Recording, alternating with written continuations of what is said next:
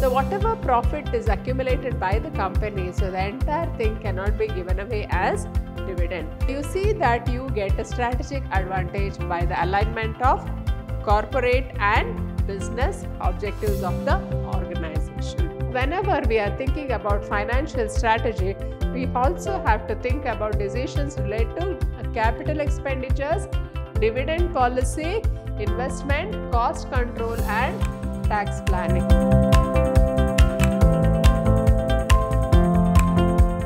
Hello everyone, I am Purnima, faculty in the Department of Commerce and Management, Vidhyaashram First Grade College, Temple of Excellence, MYSURU. In this session, we will be having a discussion on financial strategy. Now, let us understand what is the meaning of the word financial strategy. So, financial strategy deals with the availability of sources, usages and management of funds. It focuses on the alignment of financial management with the corporate and business objectives of an organization to gain strategic advantage. So, financial strategy, what is the meaning of finance? Finance is nothing but money. And how do you deal with the money? How do you acquire money? How you allocate the money and how you make the best use of the money? So, it deals with availability of sources of funds, usages of funds and management of funds. So, how do you manage the funds? So, it focuses on alignment of financial management with the corporate. So, what is the alignment of financial management with the corporate and the business objectives? So, what are the corporate objectives? What are the business objectives? So, you bring both together and to gain a strategic advantage. So, you see that you get a strategic advantage by the alignment of corporate and business objectives of the organization. Next, what are the aims of financial strategy? So, it aims to maximize the financial value of a firm. In any financial strategy, achieving the Desi debt equity ratio by borrowing for a long time financial need and generating cash inflow internally is a crucial issue. So, the financial strategy aims to maximize the financial value of the firm. So, how do you do that? By achieving the best debt equity ratio by borrowing for long-term financial needs. So, what is the best debt equity ratio? For long-term, you just borrow and generating cash flow internally. So, you need to generate cash flow internally for the day-to-day running expenses of the organization. But if it is for a long term you are borrowing, so it is better to have a long term borrowings. Then equity financing is much preferred for related diversification, whereas Desi finance is preferred for unrelated diversification. Dividend management is another dimension of financial strategy. So, equity financing is much preferred for related diversification.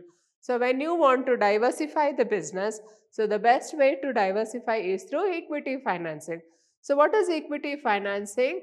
You raise the issue equity shares and then you raise the finance and then you start the diversification work. Whereas, the days financing is required for unrelated diversification. So, you should know where you need to have the equity financing and where you have to have the debt financing. In addition to these both, we have the dividend management. Now, what is dividend management? So, whatever profit is accumulated by the company, so the entire thing cannot be given away as dividend. So, the company retains a part of it as the general reserve and a part of it will be in the company as retained earnings. So, which will be a source of finance for the company. So, that will give another dimension to financial strategy. Next, there are 4 key elements to financial strategy. In this, the first one is acquiring capital to implement strategies or sources of funds. So, we have to acquire capital. So, how do we acquire capital? Successful strategy implementation often requires additional capital. Besides net profit from operations and the sale of assets, 2 basic sources of capital for an organization are debt and equity. So when we are identifying the sources of finance for the organization, we come across two sources. One is the debt for the organization. Second one is through the equity. Determining an appropriate mix between the debt and equity in a firm's capital structure can be vital to successful strategy implementation. So whenever we want to have a successful strategy implementation, we have to have funds. So how do you identify the funds? How do you just identify the sources of funds? So all this will be there in this financial strategy. So acquiring capital to implement strategies. So to acquire capital, to implement the strategy, we need to acquire the capital. And what are the best ways? So first thing is we get the net profit from the operations, and second one is through the sale of assets. So other than these two, we also have the raising of the funds from the debt. We can also raise funds through equity. So an appropriate mix of debt and equity is essential. Then the second element is projected financial statements and budgets. Now what do we mean by a projected financial statement? A projected income statement and balance sheet allows an organization to compute projected financial ratios under various strategy implementation scenarios. So this projected balance sheet or the projected financial statement, they will help us to know what will be the exact profit of the company in the coming year. So what will be the profits, what will be the revenue, what will be the expenditure. So all this we can have through the projected financial statement. Then what is this projected financial budget? A financial budget is also a document that details how funds will be obtained and spent for a specified period of time. So, a financial budget is also a document that details how funds will be obtained and spent for a specific period of time. Annual budgets are most common, although the period of time for a budget can range from 1 day to more than 10 years. So, we all know that the companies will have annual budgets, but then the budget can also be made for a period of 1 day to a maximum of 10 years also. We can have a long-term budget or a short-term budget, but all these are the key elements of financial strategy. Then third one is management and usage of funds. Plans and policies for the usage of funds deal with investment or asset mix decisions, that is which asset to be purchased and which to dispose of, etc. So here the plans and policies for the usage of funds, they deal with the investment or asset mix decisions. So whenever we deal with the usage of funds, we have to see with how we use the funds, that is for investment or whether it is a asset mix decision. So if it is for investment, so the investment will be in securities of other companies, or if it is an asset mix decision, whether you are investing in the assets. Now again, in this investment of assets, we have to consider whether it is the fixed asset or whether it is a current asset. Then again we have to think of the best way of using the funds. Then which assets to be purchased and which asset to be disposed of. Then next one is some key decisions included. Now in the management of funds, we have some key decisions. The first one is investment. Now what do we mean by investment? Investment may be investing in the government bonds, investing in securities, or investing in shares of other companies. So any kind of investments are included here. Then second one is fixed asset acquisition. So whether you are using the funds to acquire fixed assets. Third one is current assets. That is whether you are making use of the funds to acquire the current assets for the company. Then next one is loans and advances. Whether you are acquiring the funds to give it as a loans and advances. Then next one is dividend decisions. Whether you are acquiring the funds to pay dividend to the shareholders.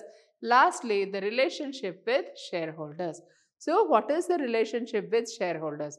So that is whether you are paying dividends in the form of money or whether you are paying dividends in the form of bonus shares.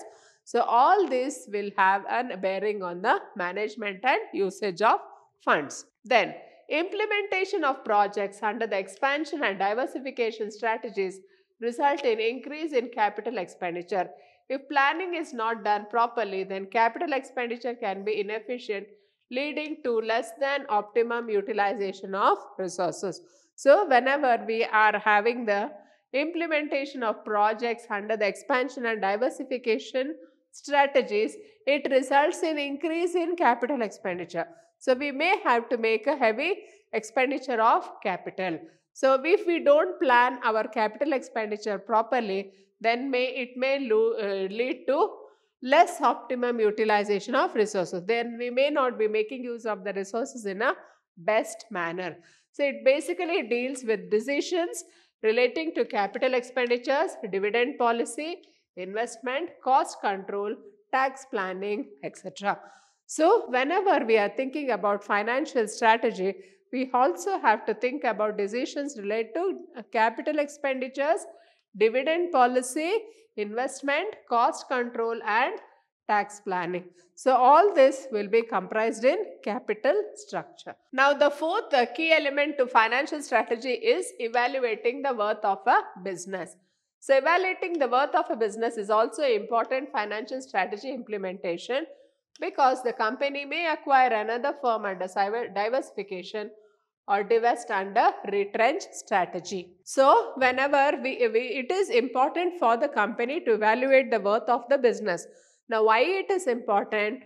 Because the company may acquire another firm under diversification. So, if it wants to acquire another firm under diversification, then it should know how to value that other firm, or if it is going for divest or in retrenchment strategy, then it should also know what is the value of the own firm. So, thousands of transactions occur each year in which businesses are bought or sold in the United States. In all these cases, it is necessary to establish the financial worth or cash value of a business to successfully implement strategies. So, to successfully implement strategies, we need to know what is the financial worth or the cash value of the business. Then, next is capital structure strategy. The capital can be equity capital, loan capital, or the debt capital. So, we all know that capital comprises of the equity, debt, and the equity capital and loan capital and the debt capital.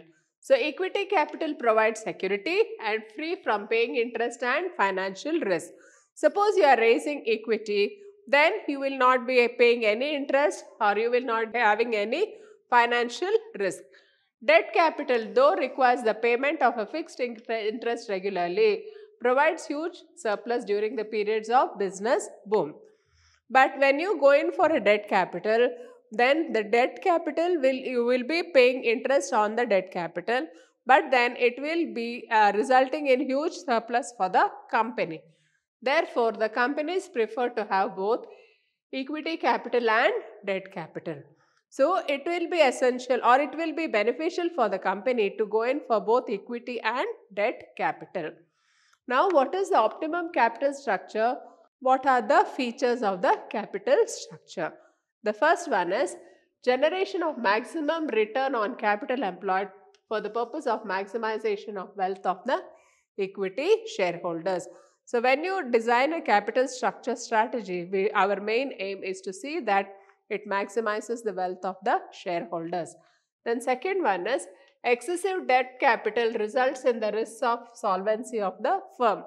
So, if you go in for an excessive debt capital, so it may have a bearing on the solvency of the firm. The firm may not be able to honor its payments regularly. Hence, the company should limit the debt capital at a point where the risk begins. So, the company should, as far as possible, try to avoid the debt capital and go in for the equity capital. They should adopt a flexible structure in order to adapt the structure to the economic situations. So, they should see that they have a mix of both debt and equity capital, and the strategy should be that they adapt to both the kind of structures. Then, next one is the amount of debt capital should be within the capacity of the company to generate future cash flows. So when it goes for the debt capital, the company should take into consideration what is the future cash flow of the company. Why? Because it has to pay regular payment for the debt. Whether it is the interest or the installment of the debt, it has to take into consideration what is the cash flow and then go in for the debt. Capital structure of the company should result in the control of the risk involved in debt capital. So, capital structure of the company should result in control of the risk involved in debt capital. So, what is the debt capital? What is the risk involved? And what is the strategy you are doing to get to just control the debt? All this will be in capital structure. Thus, an appropriate capital structure strategy helps the firm in reducing the cost of capital, risks involved in the debt capital management, and encashing the equity shareholders' wealth. So, whenever you go in for a capital structure strategy, it helps the firm in reducing the cost of capital. Now, what do we mean by cost of capital? Cost of capital refers to what is the expenditure involved in raising the capital. Now, we should say that we get the cost of capital should be as low as possible. Then risks involved in debt capital management and encashing and chasing the equity shareholders funds. So we try to see that we have a capital structure wherein there is maximization of the shareholders wealth. So this is relating to capital structure. With this, we come to the end of this session. Hope you have all followed. Thank you.